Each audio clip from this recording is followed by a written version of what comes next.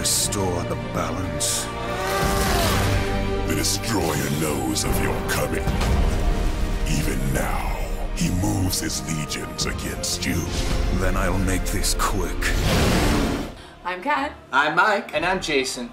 And we're reviewing Darksiders today, here in 2010. That's right. And we want to say hello to all of our new subscribers, and thanks for watching still to our old subscribers. So, this is the case. The idea of this story is you are playing a character called War. And he is one of the 4 horsemen. He's the Red Rider. Their job is to keep the balance, basically, between the 3 kingdoms. There's Kingdom of Heaven, Hell, and Humankind. He's prematurely summoned, and this causes a chain of events that essentially causes the extinction of mankind, as well as a huge war between Heaven and Hell. He's gone for 100 years, comes back, has none of his powers, and has to basically restart from the beginning, collecting all of his weapons, collecting all of his powers, and basically trying to find out answers and punish who's to blame. The character War has a big sword and a big glove. He's clearly compensating for something, but he's very powerful. What can he do, Jay? He's copied every single combo out of every other game like this, so... Ooh.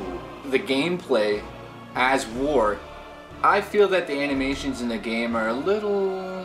not good enough. Not good enough for Not you. good enough. He's wearing... how many pounds of armor would you guess? I'd say about a deuce and a half. Yeah. He's got at least 500 to, I don't know... 200 deuces. 600 pounds of armor on. Feels very light. So something is definitely off in that, and I think it's the animations themselves are very just, they're not organic, they're very cut and paste. You played on 360 the same as I did, and there's some issues you had as well. Yeah, unfortunately with the 360 there is some screen tearing that's happening. People who don't know what screen tearing is, it's when you see one frame of video and then the next frame of video at the exact same time, and it shows a line right across the screen. It happened to me too. So there you go, you heard it here first. There's some screen tearing on Darksiders. What I want to talk about now is the combo system and how unoriginal it is. What the fuck is the deal with those combos?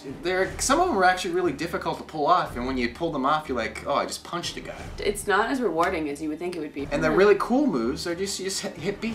Just do a little tap.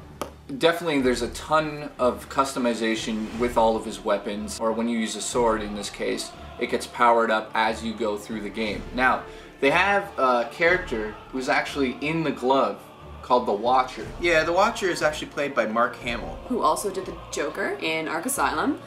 They loved his performance and that so much that they got him to do this. Yeah. And you saw some... I saw some video of him actually doing the performance. He gets really into it, like really creepy. Oh my god! That's what happens when your franchise goes downhill. Yeah. Yeah, choke yourself. Anytime he was talking, I was like, ah, nails on chalkboard, why? Shut your mouth. Looks like our trajectory was a little off. So in this game, the interface that you use, you have a health bar at the top. Now, what I don't like is you have these things called life stones, and they're these little skulls that are above your health bar, and you get more as you go along. And what I find annoying is that it's misleading. You'll see that you're just about out of health, and you're like, well, I gotta like be careful. And then something like you have full health, it seems like, but it's because you've lost one of your stones.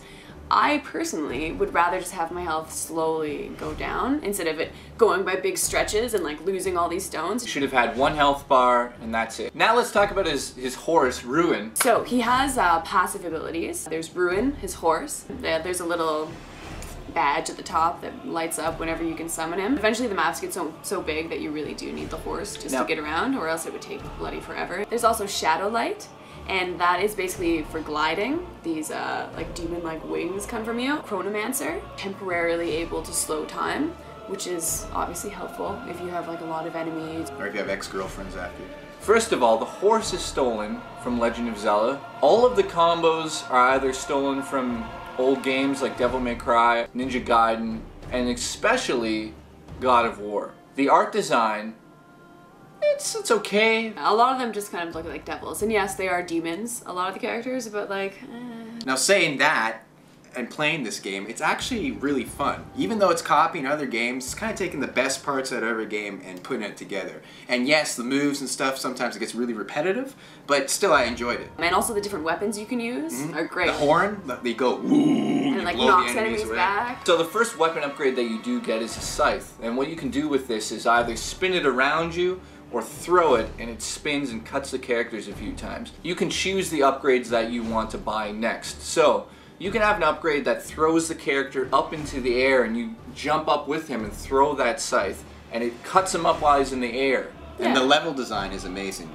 Not once was I lost, and like even though it's a huge world that you're in, you think, oh God, where do I have to go? I always knew where I had to go. The way. Or you could reference the map, and the maps are easy to read. Yeah. It wasn't difficult. So one of the tips that we want to give you guys is definitely collect all of the souls. So when you see a car on the side of the road, even though it takes a little bit of time, smash the shit out of that car because it's going to give you 2 souls.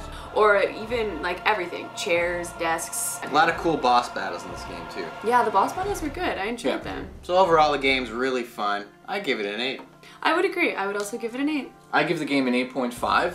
Now, if you want to buy this game, you can go to our website, 3kb.ca, and purchase it there through Amazon. So the reason we're telling you guys this is we're getting a lot of feedback now saying the show's great, we wish you could do more reviews, more reviews, more reviews. The thing is, we're not rich. Mike's rich, but he won't share the money. So Selfish. yeah, we have to buy these games. So all the games you see on the show here are definitely purchased out of our own pockets. So by going to our site and clicking on the Amazon links and buying any of your video games, you're not essentially giving us money, you're getting us a referral. You're helping support the show, and we thank you for that. So by buying your stuff on Amazon, you're giving us money by referral, and in turn we buy our games off of Amazon. So we can essentially do more reviews for you guys. But if you want to support the show, it's a great idea. 3kb.ca. It'll give chicken in this guy's gullet, and Cat can finally get that unicorn with the vibrating satchel.